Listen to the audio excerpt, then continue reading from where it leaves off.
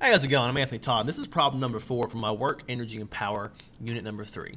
So here we have a situation where an object moves according to the function of x is equal to t to 7 over 2 to the power, x is equal to t to the 7 over 2 power, where x is the distance traveled and t is the time. Its kinetic energy is proportional to which of the following? Okay, so this is where we're going to have to do some calculus.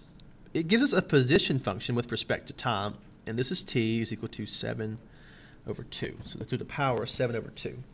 Now, we understand that in physics, the derivative of the position function with respect to time will give me a velocity function with respect to time.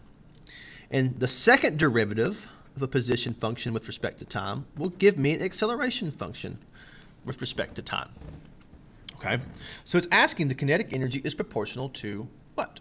So kinetic energy is equal to mv squared all over 2. All right, so what we're looking at here is kinetic energy, if always going to be constant per se, the mass is going away, we know kinetic energy is proportional to v squared, to the velocity squared. Now, it gives us a position function with respect to time, but we need to find a velocity function with respect to time. So what we're going to have to do is we're going to have to take the derivative of this.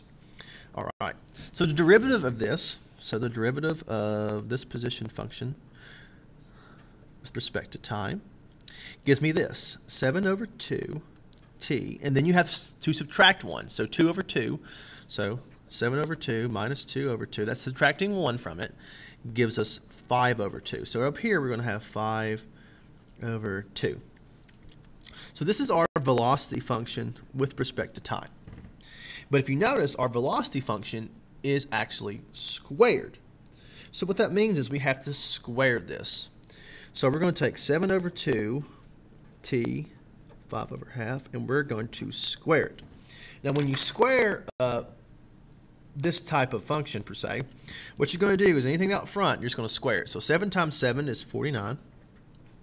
2 times 2 is just 4. The t stays right there. Now, this is kind of a tricky part. Right here, kids think, oh, I square this too. Actually, you don't. With the exponents, you actually add them up. That gives you 10 over 2, which actually works out to 5. So this actually works out to this. 49 over 4, t to the 5th. So if we're actually looking at this, it's actually asking with respect to t. That means our kinetic energy is proportional to t over 5. And it is right here. Or t to the 5th power, forgive me.